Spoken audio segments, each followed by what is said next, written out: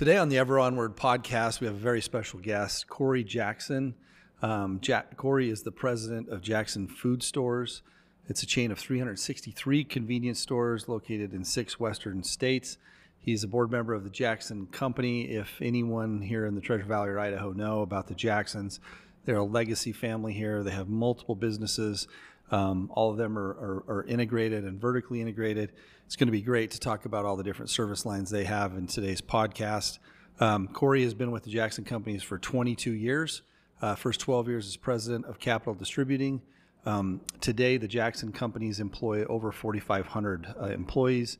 He's a graduate of the University of Utah and received a BS degree in finance. He's worked for the family business for a long time. And again, one of the legacy families in Idaho. We are very pleased to have on today Cory Jackson. And before Cory Jackson, we have Ryan Cleverly, the COO and CFO of Alquist on, who's going to give us an update on our 10-mile project and what's been going on there over the last few weeks. Ryan, have you ever worked this hard? Probably at some point. I don't know. You ever stop? That's the challenge. Like, you just keep going. Really big news this week. We had a press release that went out on our project at 10 Mile, known as the district. It's been very public. Just got its preliminary plat approval through the city, but we're pleased to announce today. I'll let you do it. Oh, I don't know if I feel guilty announcing it. It was to your point, a lot of hard work going on behind the scenes and working closely with the Blacks family. And we've had many meetings with them, phone calls, and kind of came to a really good point this week where we're going to work with them as being their developer on the site and letting them kind of carry the land, so to speak, and be a part of the process of developing, which is actually really exciting versus just saying, hey, you're out, we're buying it, you don't really have any say going forward. It's such a critical piece, I think, to their legacy. I think it's a great fit and a great partnership. We're excited to work with them. It's always interesting. I mean, I've only been in a couple of meetings with them, but the little interaction I've had with them has been really good to meet that family and get to know them and the story behind it all. It's been good. So third generation development family. Yeah. Brian Black and his son Cody, and then Brad, brother-in-law. So it's great. So we sent out a press release last night actually. Reporting that partnership, and so we're really excited for that. For those who don't know, those projects are just big. It's probably one of the biggest ones we've ever done compared to you have the 118 next to it, 118 acres. Yeah. That's already final platted. Then we have the 104 that goes with it. So in combination, it's well over 200 acres at that interchange. It's a big project. It's a big project. And it's interesting because, I mean, if you go get a little project done, nobody ever calls you, right? And no one really reports negative news because it's just whatever. Yeah. And now you get a lot of different opinions about it that are out there. But generally speaking, what I would say is I've had more positive phone calls and just congratulations on this because it's an instrumental piece in the whole Treasure Valley. Yeah. I mean, and it needs to be what we're going to make it become or help it become with the Blacks family. And I think it's going to be something that we'll look back on our career. I mean, downtown's incredible. You go look at the buildings that we were able to do down there, and you're going to see something out here. You're going to drive your grandkids by there one day and say, look at what we were able to pull off. Fred says it a lot, but we're creating addresses, places for people to go, places for people to take their family for the next decades, and it's really special. But a lot of great work by the city. We work so closely with them, being in the city of Meridian, led by Mayor Simison, city council there, all the way down to the staff, their planning department. It's been a big effort, but it was great to get through 2 weeks ago.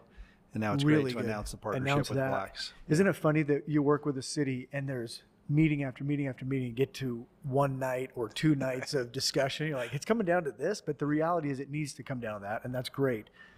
But super thankful to the city of Meridian for all the hours that they've spent on this so far, and a lot more to come. But I'm actually excited about now the next level of press releases that'll keep coming out to tell people what we're going to do there. It's going to be great. I agree. We'll need to get Brian Black on too to talk about his family's legacy. That'd be awesome. Thanks for the update. You bet.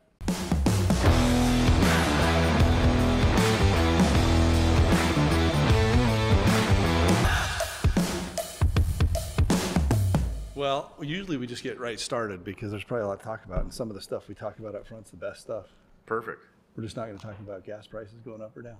Perfect, because I don't have any answers to that. I liked your dad's answer a couple weeks ago.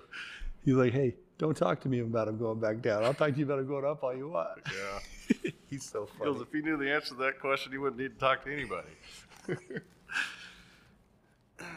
Cory Jackson, thanks for coming on. Yeah, thank you, Tommy. It's great to be here. Appreciate it. Hey, can we start with your dad's birthday? You bet.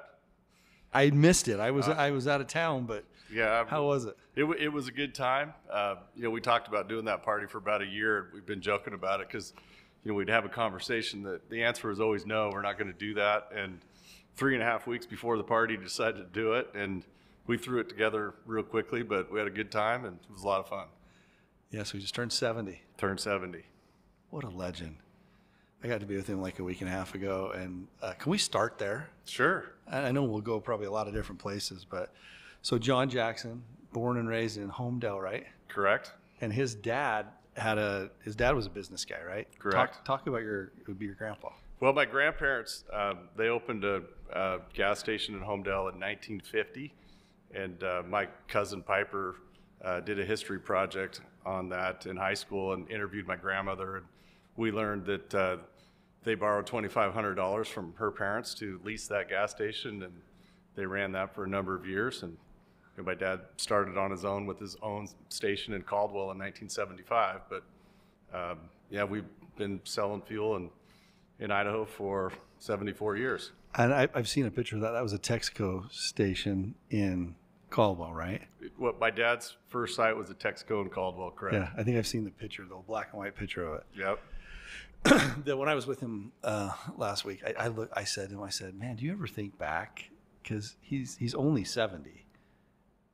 That's a lot of stuff he's accomplished in a relatively short time. Yeah, he got after it early, and I don't think he ever expected this to happen. And somebody asked him recently, what was the secret to your success? And he said, I just got started early and worked hard, and one thing led to another, and pretty soon you get momentum. And one day I looked up, and it's hard to believe all the things that we were doing.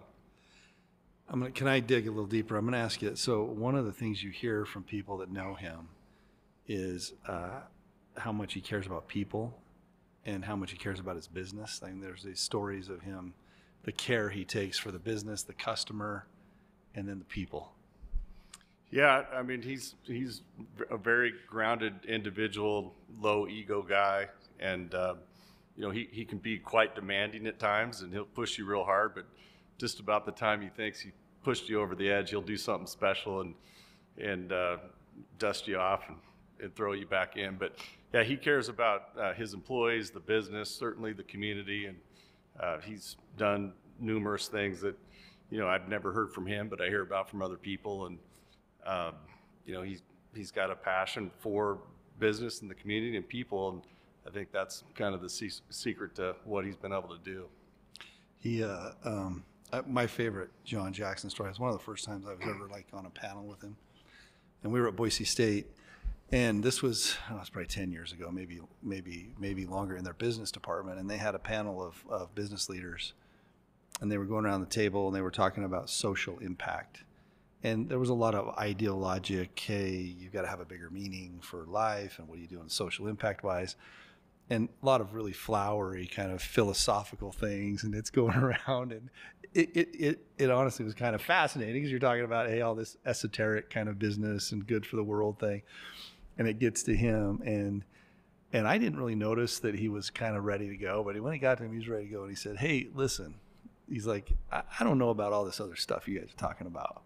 And then he went on this impassioned soliloquy on, hey, I'll tell you what I do. I create jobs for people. I provide for their families. I care about them. And over the years, I'm profitable. And he said, that's what we're about, is taking care. And it was like this drop the mic moment where it was like, it brought everyone back down to earth. And I had chills at the time. I'm like, that's the guy I want to be like, right? I mean, the guy that actually has done it. And, it's just, talk about his business acumen, how it was growing up under someone like that. I'm going to get into where you've taken this thing, but sure. What'd you learn from him? Well, a lot. I mean, he had an accounting background. He's always been about the numbers. And so, the numbers don't lie, and he usually starts with the numbers and finishes with the numbers, and he doesn't he likes to keep it simple. He's generally, likes few words, and, we're in a meetings, I've heard him say things like, just tell me what time it is. Don't build a clock for me. Or if you use words like as far as I know, he'll look at you and say, how far do you know? And, or if you use, adjectives to describe numbers, like it's a big project, or there's a lot of money involved, and he's, I don't like adjectives when there's numbers, just tell me the number. But, keeping it simple, not trying to hit a home run. Just, he's always said business is fundamentally simple, and if it's too complicated, it's probably not meant to be. He says things like, the sexier the business, the less money there is in it. So he likes to under-promise and over-deliver in everything we do, and and certainly that all comes back to people. He never embellishes and he never lies, and and oftentimes those conversations are tough, and he can be tough on people, but at the end of the day, people have a lot of respect for the fact that they always know where you stand with him at all times. As painful as that can be sometimes, because he certainly doesn't sugarcoat anything, and there's been times when he probably could have toned it down just a little bit, but it's not in his nature to really think about how he's given the message, just as long as the message is short, clear, and concise. And sometimes that's painful, but at least you know where you stand. It's awesome, man. The amount of wisdom that was just in that last 2 minutes is crazy. He reminds me a lot of my dad, actually. My dad's older than him, but he does like it's just kind of cut from a different cloth. Kind of, hey, this is the way we just blue collar. This is the way we do it, and I love it. I just love being around him. How was it being his son? Because that's different, right? You're his business partner, and we'll talk about that. But how was it being his son? Well, it's certainly different, and we've talked about that at times. But I mean, being his son was great. I mean, he always, took time to be involved in the things that we were doing. He always took time to make us feel like we were part of the business. And I was born the year that he opened that first site, so I was there the full step of the way. And early in my career, at sometimes I felt like it almost was my business because I was there the whole time. But as I got a little older, I certainly understood that it wasn't entirely like I thought it was at one point in time. But he was a great father, and certainly been a great boss. A lot of hard lessons, but there are times when we're having conversations and I say things like, well, as your son, I would say this, but as your employee, this is what I think. And sometimes we have to draw a distinction there just to make sure we're okay. Wow. Had to be incredible. And so as the business grew, talk a little bit about the different service lines you have and how you kind of divvied that up, because it's become, it's a big organization now, Cory. I mean, you think about Jackson Jet Center and the fuel business and your distribution facility and all of the acquisitions and stations you have everywhere. Well, it started with one location in 1975, and it was a service station. So, my dad was a mechanic. He was selling tires and doing oil changes and full service fuel. And in the late 70s, he acquired a few different locations, saw what 7-Eleven was doing. Mechanics were hard to hire. So we started converting the sites to convenience stores. I believe it was 1980, Texaco pulled out of the market, so you had an opportunity to purchase. I think they had one truck at the time that was selling wholesale fuels to what we call dealers. So it really started with, our company operated sites that became convenience stores, our dealer network that we supply wholesale fuels to a number of dealers throughout the West. And then in 1984, we started capital distributing with a couple of gentlemen that worked for a company, I think it was Herman and H&M, and they had closed. So we started capital distributing with them to supply, the stores with groceries and those needs. And similar to the fuels business, we sold groceries to our own stores and anybody. And so that company's grown over the years. The Jet Center came along, I believe, in the early 2000s. We did the ExtraMile joint venture with Chevron about 5 years ago. We have a small partnership in a software company that runs the software at our warehouse. And yeah, that's grown into a lot of things, real estate holdings. We have a decent real estate portfolio of, mostly, sites that had, at one time been a convenience store or it was part of a convenience store package, but, fast food restaurants, and we had an office building in downtown Boise at one time, but, a lot of things that going on, and we just keep grinding away. I'm going to drill down on a few of those things. So talk a little bit about the vertical integration that you do, because I think that, you get around smart business people, you'll see this path where they're growing and then all of a sudden they vertically integrate and it really, really takes off. But Capital Distributing, your new facility is unbelievable. I got the privilege of coming down and touring it with you, and it's automated. It's really cool to see. How many square feet is it? And tell us a little bit about it. Yeah, Capital's grown into a nice company, and we have a food manufacturing plant out there as well. But we are currently right around 350,000 square feet in that building. It's on 52 acres, so we have plenty of room to grow. But the vertical integration, it really started with the wholesale fuels and kind of morphed into Capital Distributing, and we've tried other things that didn't work. One thing, John's not going out trying to do these things just for the sake of doing them. He says, I don't mind losing money, but I hate to go to work to do it. So if it doesn't work, we're going to get out of it. And we've certainly got out of a number of things, and there's more things that we're looking at right now that we'll probably not be doing in the near future either. So, other companies in our industry have done some similar things, not a lot. Quick Trip in Wisconsin, Casey's is a big publicly traded company that does similar things that we do.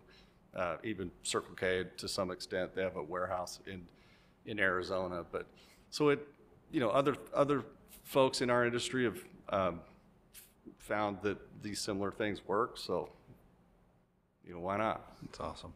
Tell us the story behind the bananas. The bananas? Well, by the way, I'm like the Diet Coke guy. I get my free banana on one of your. If you looked at the stats, I'm sure I'm in the top 10%. There you go. I always feel better about it too when I get my banana with my Diet Coke. Hey, banana's a good, healthy treat. I've been fortunate. I've been in a couple share groups, one of them for about 20 years, and Quick Trip is a company that's in that group, and they've been very successful selling bananas for a long time. And I don't know if you're aware, but at one time, the statistics were, bananas the number one selling item in a grocery store. A high frequency purchase. We're able to, offer them at a fair price through our distribution network. We made the investment to have banana ripening rooms, so we buy them in full containers, green. They're in a ripening process that we get new bananas every day. It's not an easy fruit to do correctly every day, and every week's different, and sometimes our quality's not what we'd like it to be, but we made that commitment. We're always trying to find something that we're known for, and bananas is becoming something that we're known for, and it's a healthy treat that people can eat more than once per day, and gives us the ability to diversify in a product that not all convenience stores can sell well, and not all convenience stores can sell for 39 cents or give away free with multiple promos. I love it. I think it's been great.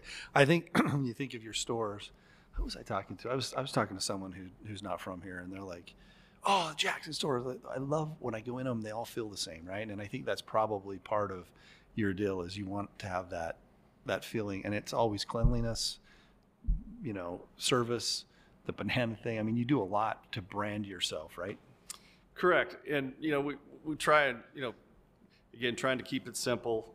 We've grown through acquisition, so it's tough for us to have the same footprint in every location, but we kind of try and break it down into areas of the store that are same, like, you know, a consistent check stand or consistent coffee bar or consistent hot foods bar. You know, our schematics are, you know, very consistent and broken down in pieces. You know, not all stores carry the exact same items. Some are larger than others, but a lot of it comes down to, you know, making it easy to execute.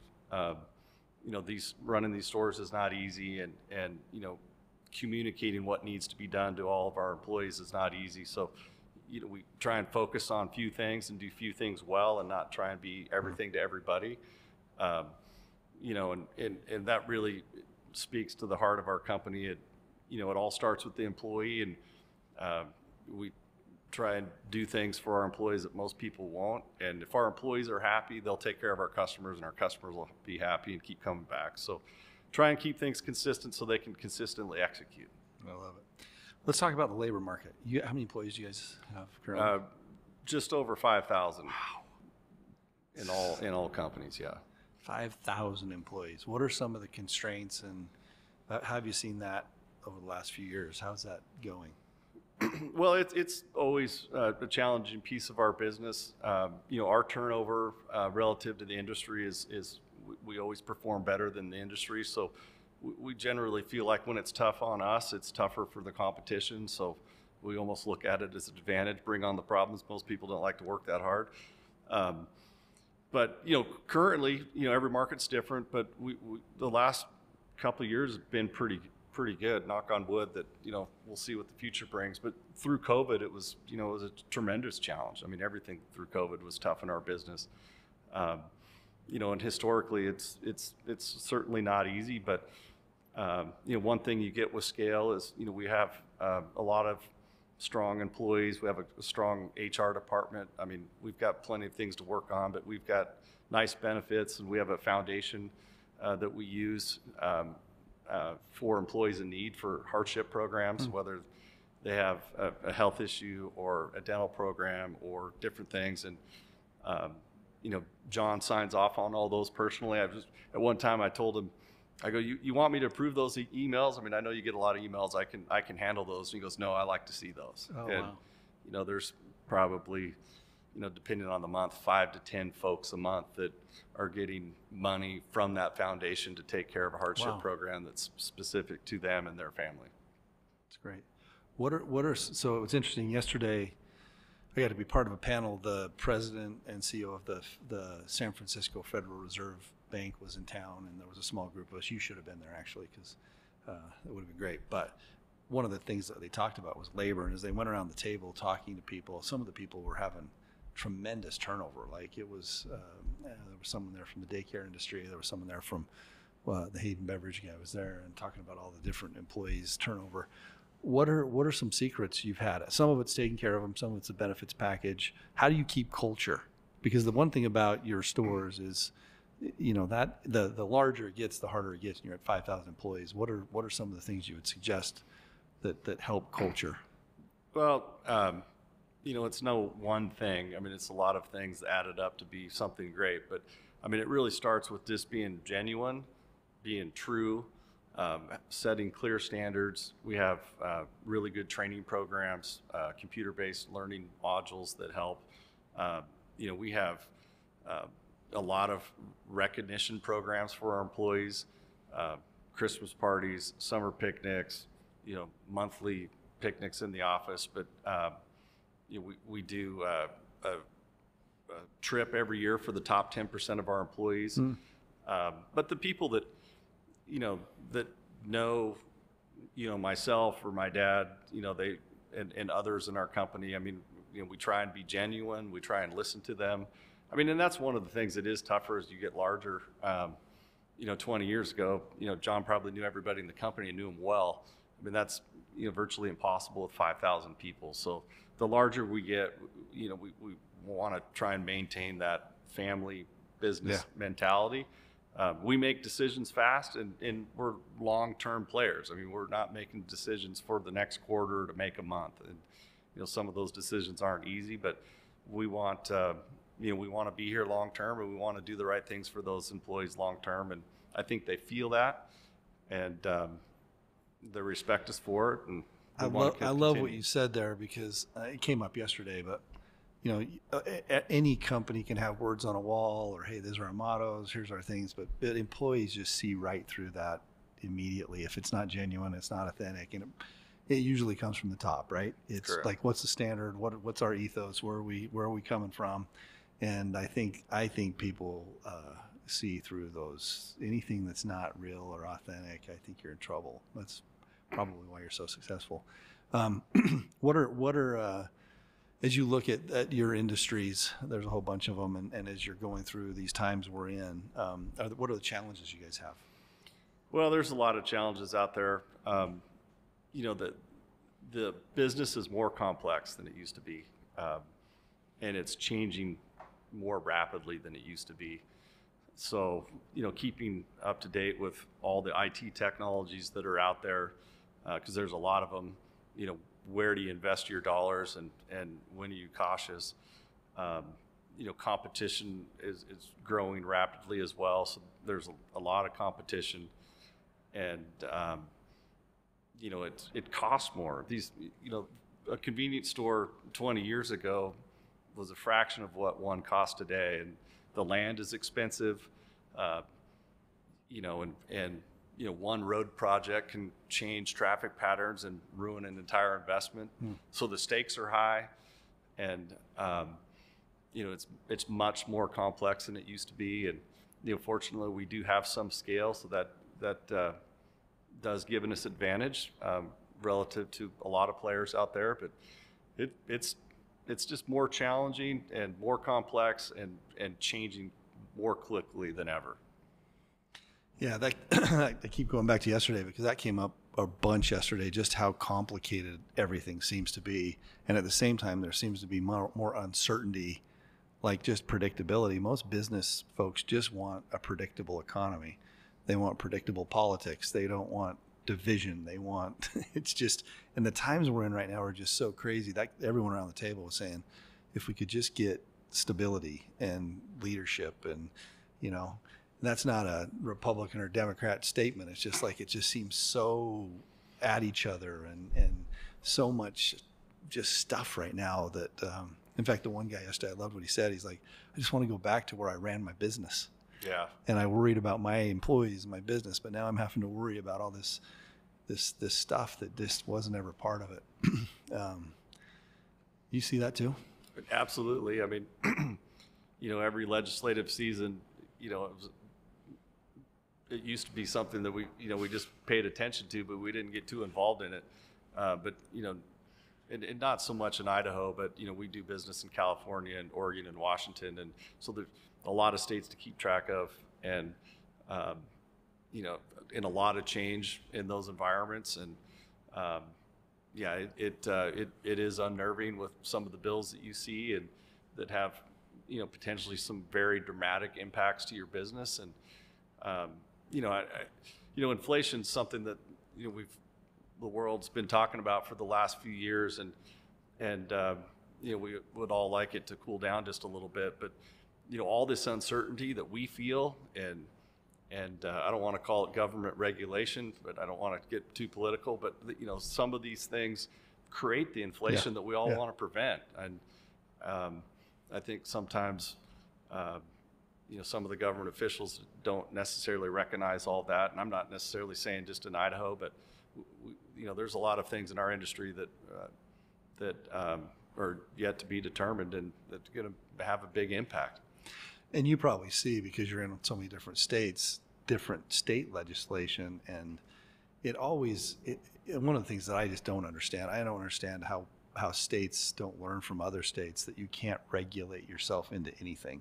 You regulate yourself into higher prices, and you regulate businesses out of existence is what you do. And that's probably pretty good to be in Idaho, right? Because of that. It's good to be in Idaho. And yeah, I mean, it's different states have different programs going on, but now we're seeing more municipalities doing different things. So it's hard to keep track of all of it, and we don't keep track of all of it. We just the other day ran into an issue in Arizona, and we're like, well, we didn't know that law was passed, so apologize, but we'll clear that up. But you didn't. They didn't send us a letter. I didn't read about it in the newspaper. Yeah. Hey, I didn't have this on my list, but like being a frequenter of your shops a lot, give us a breakdown on what are your most popular, like if you just do fuel and then you go inside the convenience store, what are kind of the top categories that generate revenue for you? Well, the top categories and units, I mean, bananas is right there. All the beverages, whether it be water and Gatorade and energy drinks, those things. I mean, in our industry, I typically tell people if you can't eat it or drink it between the time you're at the register to your car, it's probably not going to sell very well. I mean, there are other items that don't fit in that mold. I mean, we do well locally with gallons of milk, even eggs. We're selling more eggs than we used to. And that's not true in all stores, but in Treasure Valley, we do pretty well in those grocery items. But it's beverages and lunchtime snacks and breakfast is we do well with when people don't have time. Yeah. When people in the morning, they don't have time to stop for breakfast, so they can stop at a Jackson's and get something quick and still be at work on time. So we do well Monday through Friday at breakfast. Saturday and Sundays probably don't really even make much for breakfast. How does the lottery stuff work? The lottery, well, we certainly sell a lot of lottery and very low margin. The only reason I'll be in a hurry.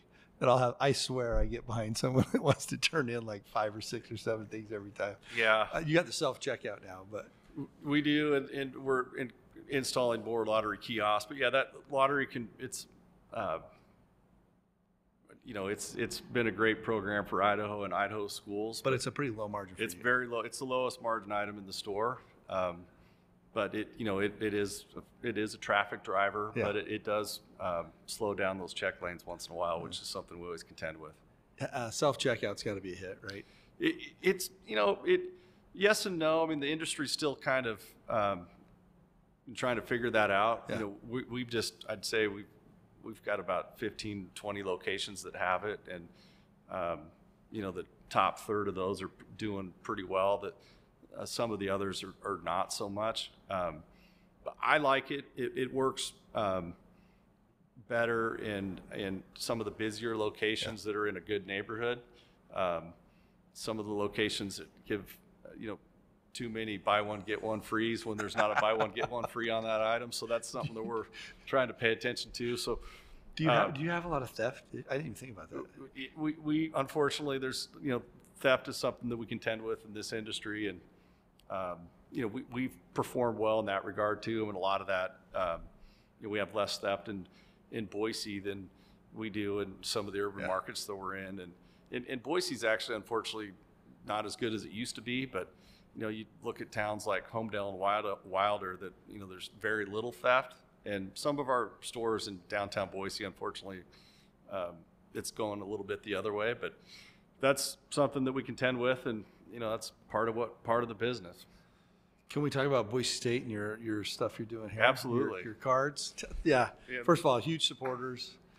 Name the arena and basketball. Well, before we get there, talk about the ExtraMile acquisition. That was a big deal. Right? It was a big deal. ExtraMile was a brand that Chevron created. I believe it was maybe 1990, and they used that brand in their own company-operated stores, and then they had a franchise that they went to market with, and they had grown that to about 850 locations, and Chevron decided that wasn't necessarily core to their business, and they wanted an operating partner to help them with that brand. So we did that deal with Chevron. We're 50-50 joint venture partners, and it's a board-managed company. We have an office in Pleasanton, California, and a guy that runs that business. So that's kind of how that started, and is where we're at with that today. But so that's why in town you'll see converted Chevron. Well, the Chevron stores are all ExtraMile now. Correct. Right? So you might have an ExtraMile and a Jackson's, but it's because of the agreement that they're dual branded. Correct. I mean, Chevron felt that, if we were going to own part of that ExtraMile brand, we ought to use it. And, that was, we agreed with them. And so, most of our Chevron locations are branded ExtraMile. There's a few that aren't for various reasons, but yeah, that's our go-to-market strategy with Chevron. Some background before we get to ExtraMile Arena. So named was Taco Bell for a long, long time, and then you guys took it over probably 4 years ago. 4 or 5 years ago. I mean, when we did that deal with Chevron, converted our sites. I mean, part of that franchise program, there's marketing funds that are part of that program, and we thought it was a perfect opportunity to do something big in this community. At the same time, we branded our stores, and John went to Boise State, been a long time Boise State fan, and it was hard to resist that opportunity, and it's been a lot of fun. Yeah, it's been great. And then now let's get to the cards, because I know you guys are huge supporters, and the NIL thing has been an opportunity, but first ones in the nation, right? No one else has done this. Yeah, that's what I've been told. I mean, I can't confirm that, but that's what we've been told, and it's a local company that we actually did that with. And it all, we did the bobbleheads years ago. Yeah. I don't know if you remember the I do remember bobbleheads. bobbleheads. They were a huge hit. But bobbleheads take time.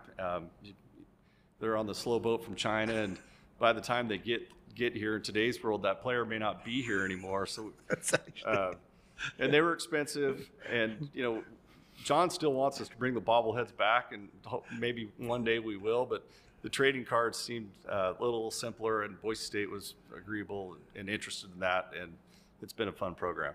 Oh yeah,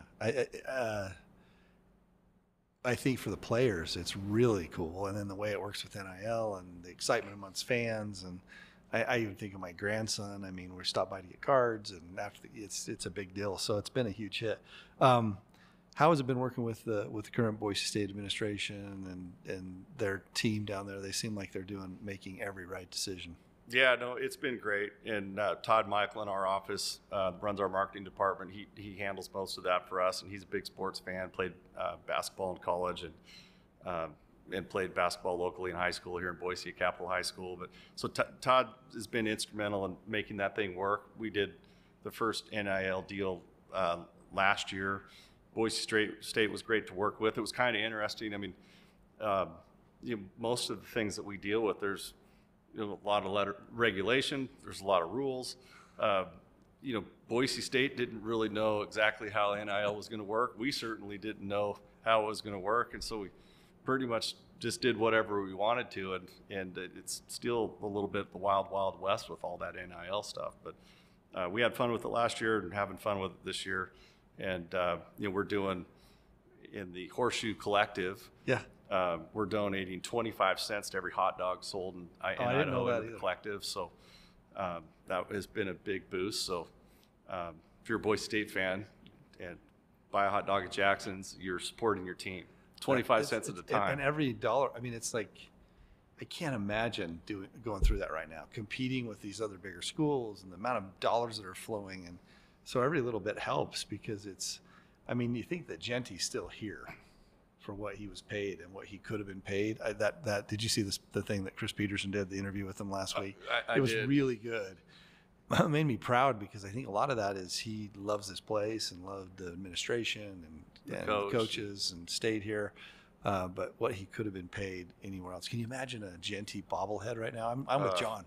If we would have done it, we wouldn't have bought enough of them, because they'd have been sold out by now. But I hope he wins the Heisman. It's this we were talking about this morning with our guys, because can you imagine if he played more than a half on some of these things? But then the flip side of that is, can you imagine him getting hurt in the third quarter of a 40-point blowout? Yeah, everyone would lose their job. So yeah. I get it, but I think he's going to play a lot here as well. I don't know. They're playing so well. It's just all these blowouts. It's been fun. Yeah, it's been a long time since I've been this excited to be a Bronco fan, and I mean, it's as good as it's ever been, if not better. And it's going to be a great season. Yeah, I think Jeremiah is that guy's legit. I mean, you look at what he does, how hard he works, the way he leads and rallies, and really glad they signed him to an extension. I was worried about that. it seemed like it took a while. And anyway, I just think the world of him. Yeah, he's done a great job, and we're fortunate to have him here, and yeah, the program's doing great. Hey, let's go to you guys. Kind of shifting gears from business to community.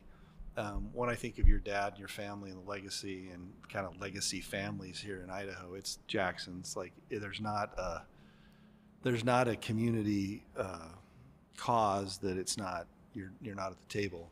What are some challenges you're worried about here in the Treasure Valley or for Idaho as we kind of experience all this growth? Any thoughts? Well, I mean, for me, it's affordable housing. I mean, we hear that from our employees, and you read about it, and that's certainly going to be an issue ongoing.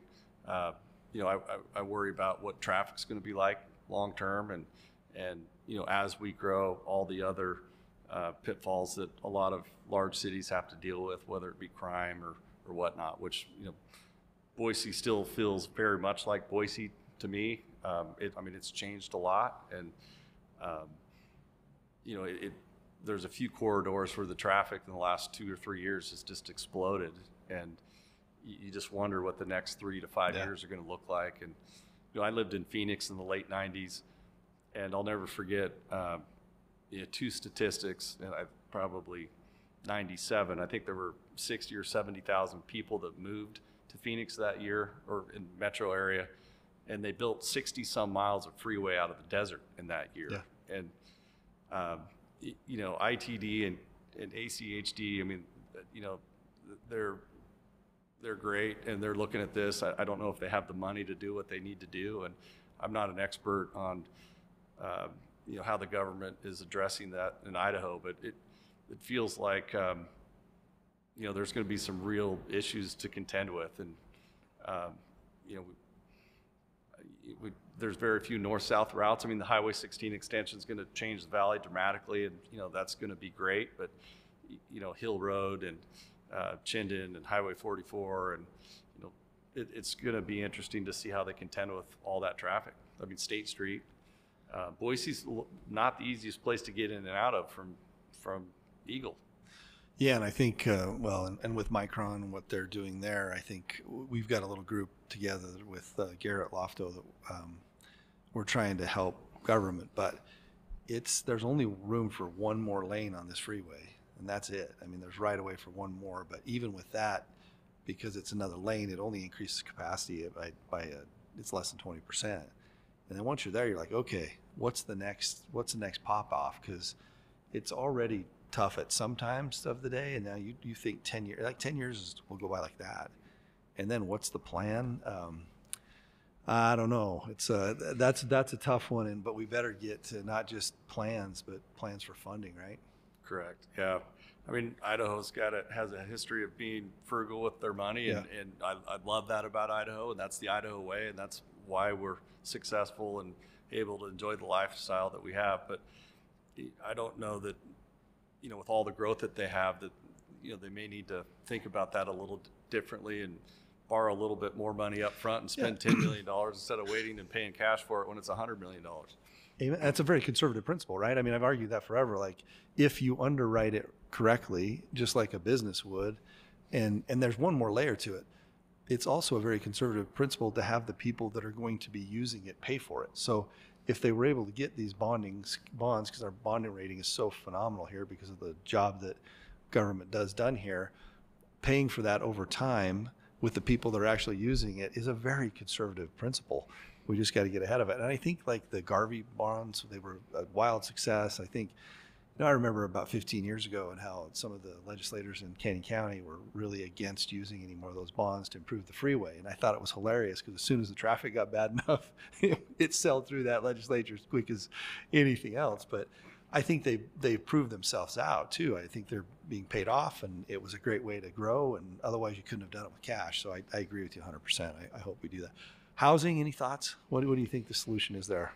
I wish I knew. I mean, that's a tough scenario. I mean, it's unfortunate to see, if you haven't been in the housing market for the last 10, 20, 30 years, it's tough to be able to afford that down payment. And I know when I moved back here in 2001, you could buy a lot of house for $175,000. I mean, that's not in the cards anymore. And I don't know what the solution is. I mean, you've got a lot of folks from moving in from out of state that have a lot of equity, and they can afford $500,000-$600,000 on a house, and that's cheap to them. And then you have the younger generation and other Idahoans that haven't owned a home that looks like an unachievable goal, and that's unfortunate.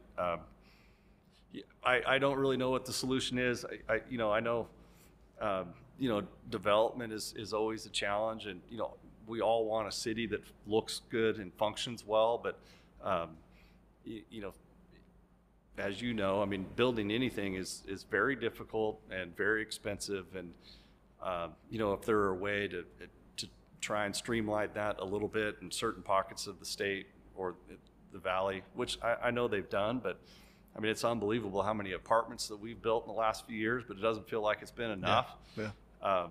And same with homes, but I don't know. I wish I had a solution for that. I really don't, but I know there's a lot of good people thinking about it, and I'm sure Idahoans will figure that out. Yeah. Ultimately, it's going to be supply and demand, right? And demand's not going anywhere, so we got to figure that out. I do think the apartment thing, it came up in our thing yesterday too. The one thing that's going to be really interesting is I think there was a lot of them, and then that model for how they were being built at the rate they were being built, the cap rate, they've all kind of stopped. If you weren't under construction, there's been now a period of probably 12 to 18 months where there's been nothing new, and I don't know when that loosens up again. I think rates probably still need to come down a bit. But I think we're going to have this thing where there was some rent compression for a short time, and then I think we're really in for it, because then when Micron is online and then catching up, because it's going to be more expensive and harder. And so I worry about that a little bit. But ultimately, it's regulation. How do we free up and let the free market do what they do, which is help on the supply side? Because with as gorgeous as this place is, and with all the things we have here, we're discovered. Like the idea that we're not going to be having more people come here is probably not going to happen. That makes me think of our time's going fast here, but Idaho. I know you're a big time Idaho fan. What does the state mean to you and your family? Well, it means everything. I mean, I was born here. Most of my grandparents were born here, so I joke with my wife. She moved here when she was 12, so she likes to call herself an Idaho, and I'm like, you're not really an Idaho, and you got to be here more than one generation for that to happen. She's like, 30 years is enough. I'm like, okay, I agree. But I mean, it's a great place. I went to college in Utah. First job was in Seattle, and then was transferred to Phoenix. So I've been in the state for my entire life, with the exception of 9 years. And I did an internship in Washington, D.C. for a few months. So of all the places I've lived, I mean, there's nothing quite like it. I mean, the people here are friendly. The recreational opportunities are outstanding. It's just a great place. So Idaho means the world to me, and I want to do whatever I can to make sure that this lifestyle is protected for future generations. And I think we've grown, done a great job managing growth thus far, although I think it's going to get tougher. I mean, the things you just mentioned, I mean, those are the complicated issues that we see in our business, that just feels like it's more complicated than it used to be, and it's changing faster. I mean, the difference between 3% growth in 1 year and 8% growth in 1 year is huge. Yeah. And that could nobody knows what Idaho's going to grow in the next 2-3 years. I mean, they have projections, but it feels like those projections, I'm not even exactly sure what they are, but if anything, they might not be strong enough. I had it yesterday or Monday. I was with Rebecca Hupp, who runs our airport, and she had a line that I'm going to use over and over again. I was talking to her about just how things were going, and she said, well, we had a 20-year master plan that became our 5-year work plan. Mm-hmm. And I said, tell me again. She's like, we had a 20-year master plan, and we basically completed it in 5 years because of growth. So think about, I don't think anyone saw this coming. In fact, you go back 10 or 15 years ago, we were talking about talent pipeline and how do we get wages up and how do we do all this. And then what happened was we were discovered, and I think a lot of that had to do with the coasts and messes there, and then COVID, and then people going, oh, this is a great place to live. and it's just not stopping now. And it's tough to get out in front of that once it starts. But I'm betting on us too. I think you think of the companies that are here, and our government here. There's a lot of stress and strain on our cities, but we've got great leadership. We've got great city councils. We've got some of the problems that other places have, we don't have. So I'm betting on us, but it's not going to be easy. No, it's not. But I'm betting on us as well. And all the folks you just mentioned are their hearts in the right place, and they're looking at it the right way. And I'm confident we'll continue to grow the state at a pace that everybody's happy with. And I'm sure there's a lot of people out there that don't want to see it grow. I mean, I've met a lot of them. Actually, probably most of the old school Idahoans do not want growth. Yes. And I think most of them recognize that it's here and there's nothing they can do about it. And some of them are trying to figure out where they're going to move next. But, so I think that's something that needs to be contended with as well. I mean, improving our infrastructure is only going to help us grow faster. And, maybe we don't want to go full bore with that either. I don't know. That is an important question, but think about this. If you don't really do anything for demand, you just drive up prices by doing that, right? Absolutely. So although I get it, I'm like, okay, but you have kids that want to be here. I mean, like there's, I guess you'd have to get to a point where people would just say, oh, I am not going there because traffic is an hour long, and I don't think we're going to see that. I think we better. I agree. I do travel a fair amount in my job, and wherever I go, when people ask me where I'm from, and you don't meet anybody that just doesn't come back with oh, I've heard great things about Boise, and know somebody that's been there, I want to check it out, or I mean it is all across everywhere, this state, country, and it only feels like the momentum's growing. So you're right. I mean it's happening. Well, hey, this was great. Thank you, and tell John thanks for us too. I mean, what a legend, and thanks for coming on. Your name's everywhere, and it's nice that people get to hear about your family, and we really appreciate coming on today and learning a little bit more about the Jacksons and for all you do, Cory. I'm going to tell one more story. Sure. So about 3 or 4 years ago, we heard about a family that needed a bunch of stuff done. I won't go into all the details, but part of it involved taking this family and moving them into a hotel for a few months while we remodeled their house, and they had a bunch of kids, and we made one call to you, and you delivered food to them every day for 2 months.